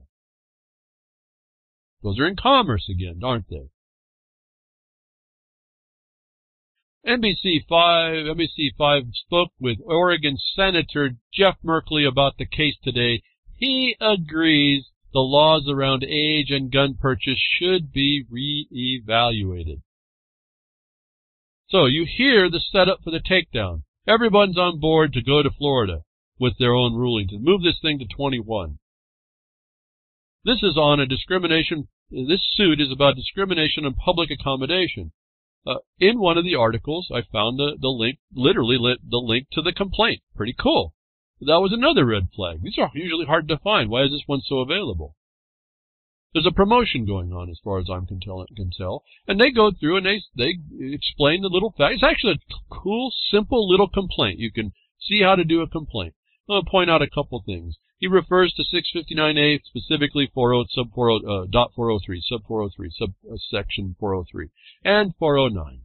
In that section, he says, in addition, defendant has publicly advertised its unlawful discrimination policies by issuing a press release and other materials stating the defendant will no longer sell any firearms or ammunition to any person under the age 21. This is a willful violation of 659A.409.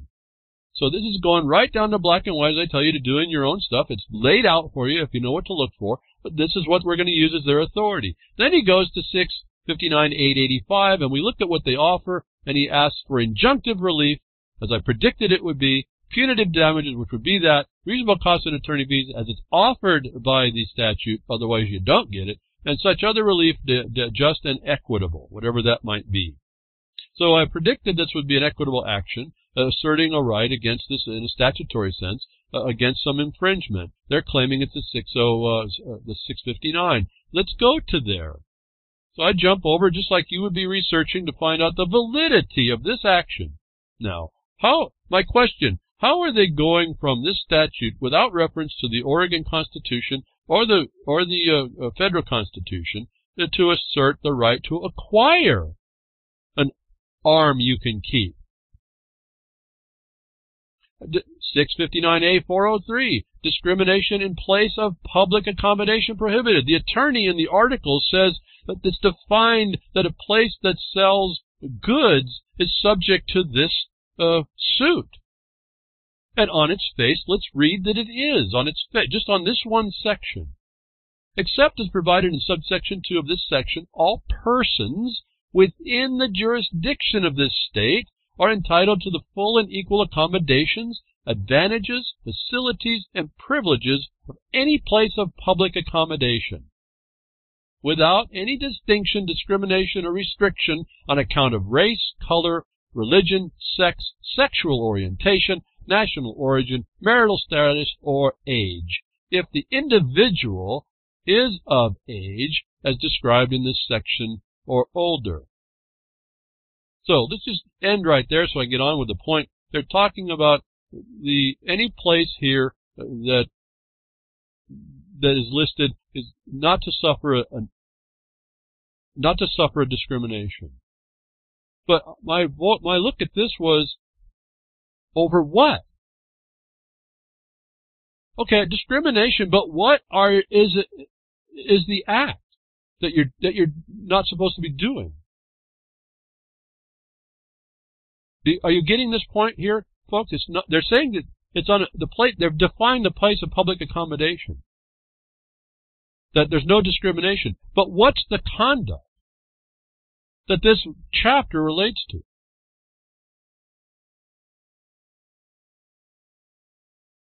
I'm pausing. You need to think about how they do this. It's so simple how they pull this off. They're talking about a place, going to a place and not being discriminated against. But what's the act that you're not supposed to be discriminated for. 409, they mentioned 409. This is going to the list of that fact that they gave a public notice that they would discriminate. So this comports with the complaint. I guess I wanted to point this out. There has to be a notice that they intend to discriminate. Notice that discrimination will be made in a place of public accommodation prohibited. If you don't have that statement in that complaint, this complaint won't go forward. But I still have a question. What's the conduct that is the protection against discrimination?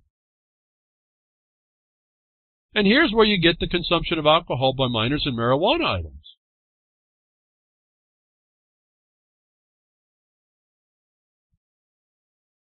Again, what are those? Are those a protected constitutional right? Or are those things that we understand are regulable? There's no constitutional right to drink alcohol or have it.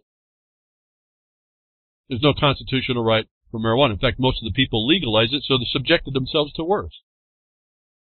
You know, that wasn't my question. That wasn't my choice. That certainly would have been how I would have went after it. You gave the governments these abilities. So when we have a place of public accommodation, and we can read that they further designate that the persons under 21, frequenting by minors of places of public accommodation where alcoholic beverages are served and are frequented by persons, and then except for special rates and services offered to persons 50 years of age or older. In other words, that's not a discrimination to offer a benefit to people over 50. This may not even be the truth, but that's the statutory guidance. This is what you're allowed to do, and anybody that's a corporation or business in this state is allowed to do this, but cannot discriminate otherwise.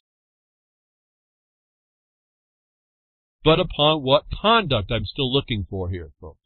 This might be a broken record, but this is critical to understand. The public place of accommodation now is defined. So there's not supposed to be any discrimination in a place of accommodation, but where is this public place? A place of public accommodation subject to the exclusion in subsection 2 in this section means, and I'll just read the first one, any place or service offering to the public accommodations, advantages, facilities, or privileges, whether in the nature of goods, services, lodging, amusements, transportation, or otherwise. And the attorney said because this statute defines it as a place essentially selling things in the nature of goods, the rifle itself, I'm going to use this statute 659-400 and it's the prohibition against discrimination to advance the cause of someone buying a gun in Walmart and Field and Stream or Dick's. So I'm saying, I'm still wondering, upon what conduct?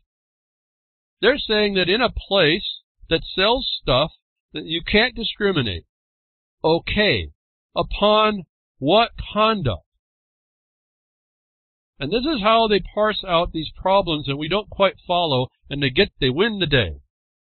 What is the purpose of this whole section, this chapter 659A? What is it? What's it pertain to? Let's put it that way. I'm going to go right to the front, 659A01. And let's look down through the definitions. And we see Bureau of Labor and Industries. Oh, that was in the article. Bureau of Labor and Industries is the very first definition set in here. So they're relevant to this 659A. But let's keep going. Commissioner is defined. Employee is defined. Employer is defined. Employment agency is defined. Employment agency, folks, is defined. That was a key for me right there, just if it wasn't for you. Familial status is defined. Labor organization is defined. National origin includes ancestry as a definition. A person is defined. Again, the word individual pops up. Remember, it was a particular status as well. What's that status as well? Not just the context, but what is this individual status?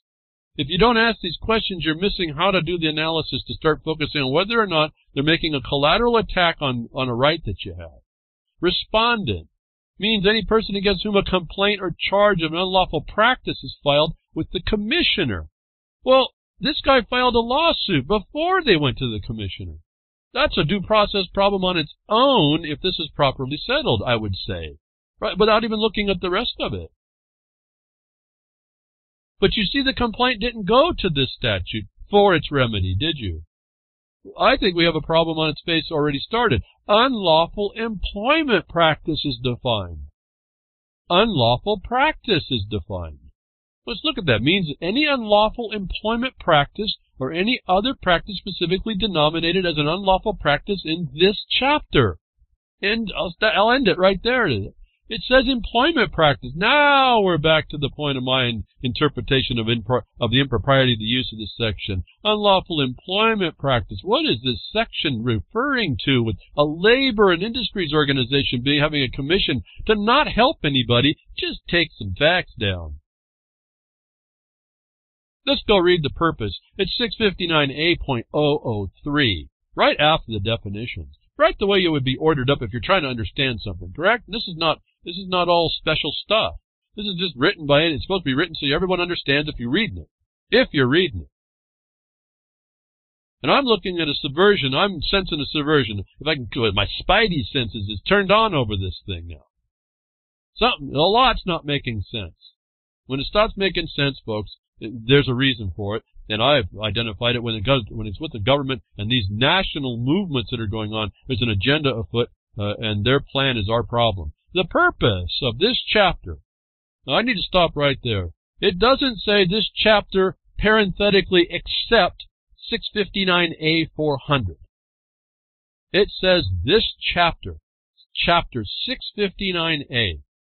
The purpose of this chapter is to encourage the fullest utilization of the available workforce by removing arbitrary standards of race, color, religion, sex, sexual orientation, national origin, marital status, age, or disability as a barrier to employment of the inhabitants of this state, and to ensure the human dignity of all people in this state and protect their health, safety, and morals from the consequences of intergroup hostility, tensions, and practices of unlawful discrimination of any kind based on race, color, religion, sex, sexual orientation, national origin, marital status, age, disability, or familial status. To accomplish this purpose, the Legislative Assembly intends by this chapter to provide, and then it goes through the list. Let me go back and tell you and reread the first part. Did you miss what the purpose was? Did you get the answer already? This chapter is to encourage the fullest utilization of the available workforce by removing arbitrary standards of race as a barrier to employment. The entire chapter has to do with employment discrimination based on that standard, folks. You want to, and I'll ask this as a question. You want to explain to me how the purpose of 659 being to allow a remedy to those that are discriminated in, those in the workforce that are discriminated against in their seeking employment, what that has to do with buying a rifle at Walmart? And unless you can identify that, you've now seen how they're subverting what this place of accommodation interference is over your right to keep and bear arms. And I talked to a colleague, because a lot of our guys I talk with are into this type of stuff and talking about it and passing information on them, and I like to keep them accurate. I said, we better have you look at all this. You need to review what I've just found, and you need to answer the question, what does a workforce employment discrimination remedy statute have to do with buying a rifle at Walmart? And I need to know what that answer is, or we've identified this is the wrong application of the wrong law. And my colleague said, well, what about then? Wasn't the sweet cakes case where the bakers who didn't want to make a cake we covered this a quick bit on, I didn't study it too much, make a cake for a gay couple? Wasn't that case based on a public accommodation? Well, I didn't really study the thing, and I said, but I think so. Well, he went and found out that it was the very same statute that a cake baker who make the stupid argument about being creative, try to find this. I told you at the time when I talked about the attorneys made the wrong position here. They tried to give this dumb response, well, because it was my creativeness that I can keep from them. That this 659 was in fact the very same statute utilizing the accommodation, the public accommodation law for discrimination for employment of the workforce against a cake baker. My question there then is, was the gay couple asking for a job? And if they weren't, how is this relevant? Again, how are they taking down your rights to do business, your rights to do the law? This is interesting protection on the other side on Walmart. I can see their answer. Absolutely going to see what their answer is. Mr. Taylor wasn't seeking employment. Dismissed. Whether or not it goes there, I don't know. What I want to point out to you is that the attorneys took this on, and they apply it through, oh, well, it worked for the gay couple. Let's put it through your rights through a public accommodation discrimination employment case. And I have to ask you again, what does that have to do with buying a gun at Walmart? Now, I'll give you another observation, what came to me after I noticed what this whole thing did. And I'm doing some quick research trying to qualify if I told Cowboy Tech the right answer. And I had found, after researching, I had told him the incorrect answer, of assuming that the attorneys had done it correctly, that they went after the Second Amendment protections. When I didn't see any reference to the Second Amendment, and we're going through this thing called the public accommodation, I said, well, we got a problem. And now I've exposed for you how a company making cakes got itself a $135,000 judgment against it, and all the courts agreed that it was properly applied, the public accommodations was properly applied without the employment, is to show you the entire bar system is set up to set you up to take you down. I haven't qualified this more to tell you the Sweet Cakes case appears to have a judgment, a void judgment here that they need to go act against. This case is going to lose if Walmart comes and says, move to dismiss because this section's no good. And that's going to be used by the system. The very nature of the filing of the case, you have Merkley going to reevaluate this 18 to 21 thing, which they're going to take and discriminate against. The very point that the board is there to not discriminate, they're going to make now a policy working with the lawmakers of Oregon, the pioneer police state. They're going to now take away the 18 to 20-year-olds. They use this, even if it's a win or lose, to adjust the line and take a little bit more incrementally. But here's what I offered after I saw all this, back to, I think it was Cowboy Tech and a couple of other people. I realized that this 18 to, there's a problem with moving this 18 to 21 down, or up to 21. It has to do with the fact also, notwithstanding the fact of the age and capacity, the ability to make a contract is why the military can't take you, I think, is one of the main reasons. The ability of capacity is determined to be 18. You can make a contract to go do. Why? Because you're making a contract to go work with the government as a soldier when you get conscripted or even drafted. It's part of a perceived obligation and duty. You're not going to get away from that. You're going to suffer the penalty. You deny it's there, you're going to find yourself in jail. So this is the reality. But looking at this, the moving 18 to 21 caused a problem in my original thought, what I thought they were going to do. And it's not a discrimination based on a public accommodation or even the Equal Rights Act. It's actually a requirement that the federal government has established, that we understand comes through the Second Amendment. It's really not the Second Amendment right for the purpose of the Second Amendment to defend yourself against the government. It's actually the point that they use when they define the militia as those people having the duty and obligation to protect the country.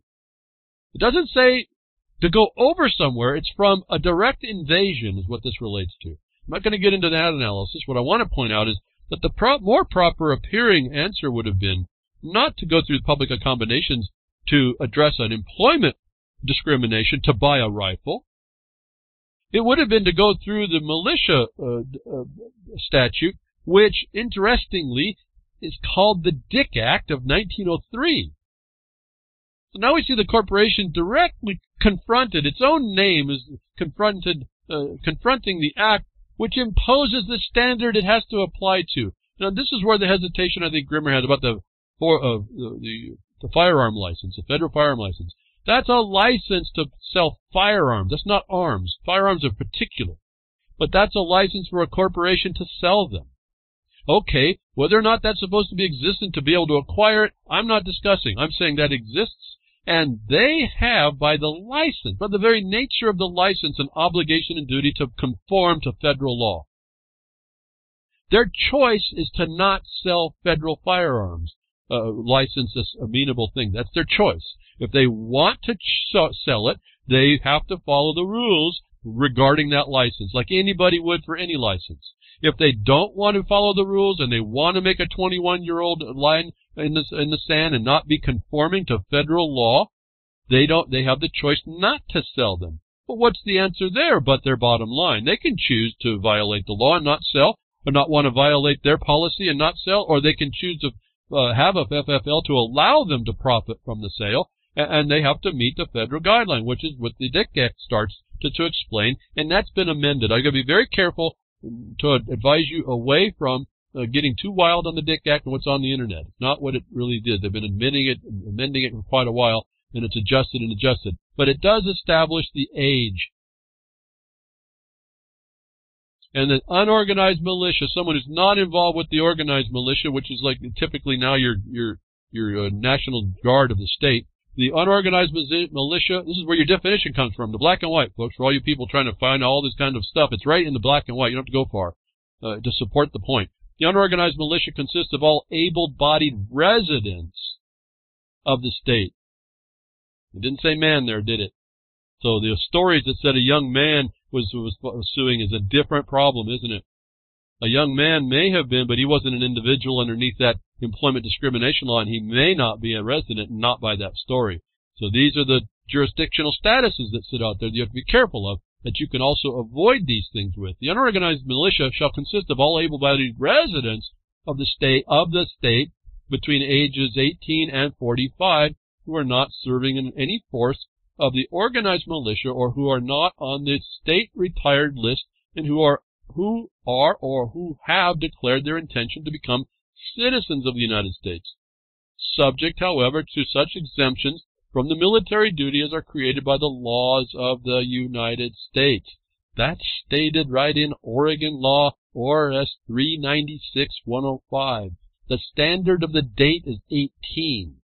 If the militia is acknowledged as accepted for conscription of the organized militia parties are 18, the discrimination at 21 violates this provision. This is under state law. The federal one is absolutely consistent. But it's the DIC Act which determines it, and I think the DIC Act actually shows, not Dick's Corporation Act, the DIC Act, 1903, it has a slightly different phraseology, but very, very, very close. It actually says 17. My argument before was I thought the 17 was there. Oregon was saying 18. That means that Oregon law could be challenged to not be 17, as I thought this kid Taylor was going to be doing. That's not at all what they're going to be doing. But here's the federal provision under Title 10 U.S.C. They go through the same statement. 246 is the subsection, militia in composition and class. So the militia of the United States consists of all able-bodied males of at least 17 years of age, and except as provided under these other sections under 45 years of age, who have made a declaration of intention to become citizens of the United States, and female citizens of the United States who are members of the National Guard. Wow, they made a dispensation for gender, didn't they? Pretty interesting when you start really looking at it. The unorganized militia is going down to B2. The organized militia, which consists of members of the militia who are not members of the National Guard or national naval militia. It is the statement. The unorganized militia is defined before as every able-bodied resident. Yeah? And then when you see the process of what goes on, this is for the purpose of conscription. Under state law, the governor becomes the commander-in-chief. If you didn't think these places started out as separate countries in union, that's the last vestige of proof of that they can conscript you in from the unorganized militia to the organized. But if you look carefully, it's for invasion of your land. And so I'm not going to get into all that. I want to point out that the actual discrimination is being put under the obligation and duty of the federal government to be 18 and be ready to defend your country and being denied the right through the FFL to acquire the weapon that you're supposed to do if you didn't go and rely on the requirement to supply the weapon to you from the adjudicant general. Totally different issue. So the FFL provides the requirement that the corporations have to follow the federal law, which requires that everybody of capacity at 18 becomes at 18 able to have an arm. They now call them firearms. I won't parse all that out today. Maybe ever. It's just anyway. So now we see that the public accommodation isn't even applicable. And if it is, markonthebeast.com. I want to know how. How close are you part? It says in 003, the entire chapter comes under remedy for workforce employment discrimination. How is trying to buy a rifle at Walmart or Field and Stream or Dick's relevant to that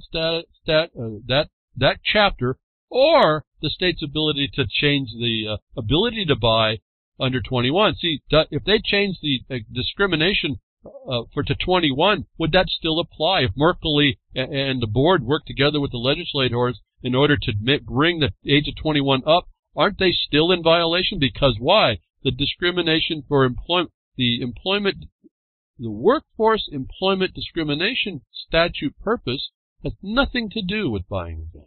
They can adjust that up if they want, all the way to 45, if they want.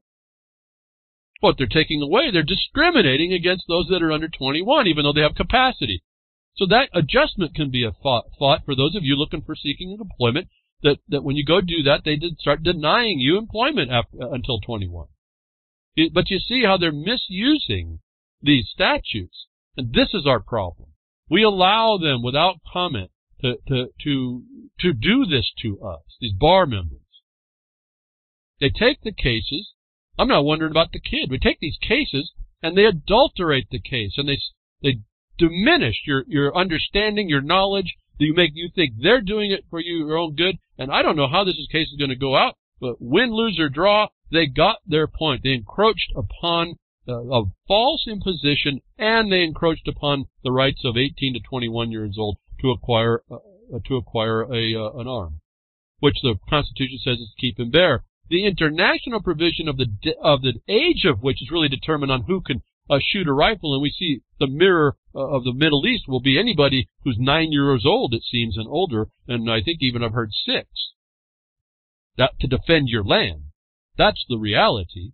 So these statutory times are they're really relevant to the government's utility, not the Second Amendment either. I want to point that out. So this whole case in Oregon, mimicking the bookending of the Florida case, attempting to get, or going to look at getting this, appears to not even be applicable to buying a gun at Walmart. And to that extent, their answer would be, this is not, he didn't come in to get a job when he bought a firearm. This is misapplied. To dismiss this case, and if the bar is not involved to give them empower at this point, they will dismiss the case, and then all y'all will think the guy don't have any rights. See how they win that? Thank you for tuning in today. I hope something I said is thought-provoking, maybe get you involved. Grimner, thank you for what you do at reallibertymedia.com. Again, donate, folks, where you can, as you can. Jules, UCY.tv, thank you for the simulcast, precast, podcast, all that cast. Hope any of you all in Minds.com and all that, BitChute, thank you for all your support. I really do appreciate it. We're really losing a lot at YouTube, so we got to have another one. I'll be with you next week. Tech diffs or nature willing.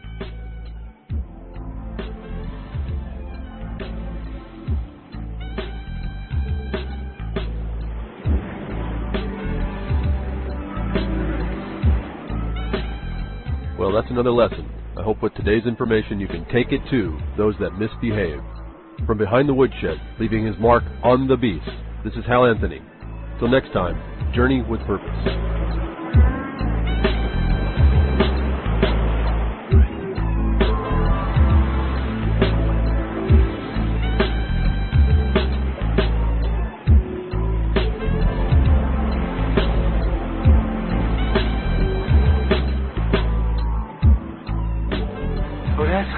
Opening up a can of whoop-ass feels like.